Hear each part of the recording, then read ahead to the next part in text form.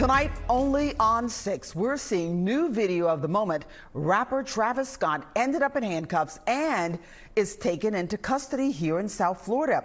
He got arrested on Miami Beach back in June for disturbing the peace and erratic behavior while on a yacht.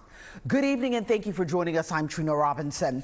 We're now learning that one of the charges the rapper was facing got dropped. Wynne is live in Miami with more on all of this. Good evening, Kim. Good evening, Trina. And Scott faced 2 charges, one for trespassing, the other for disorderly intoxication. Now, today, the state dropped the disorderly intoxication charge. The arrest captured on police body-worn camera video.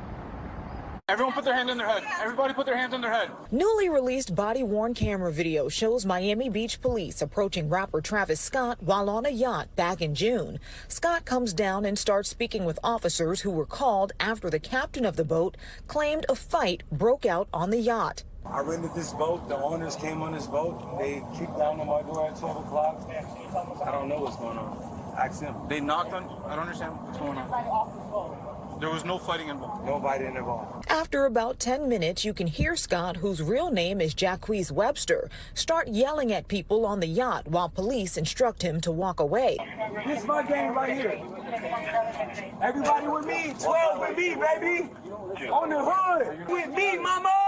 At one point, Scott approaches an officer and gets into an argument. He said if I just stop walking, I'll stop walking. He's then put in cuffs, officers telling him he's causing a disturbance.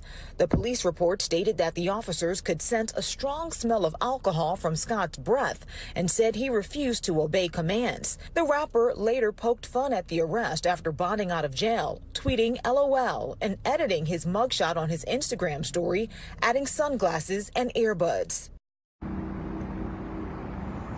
All right, now in the video, you can also hear the captain of the yacht say that he did not want to press charges against Scott. He just wanted Scott to be out of the area. The trespassing charge has not been dropped. For now, we're reporting live in Miami. Wynne, NBC 6 News.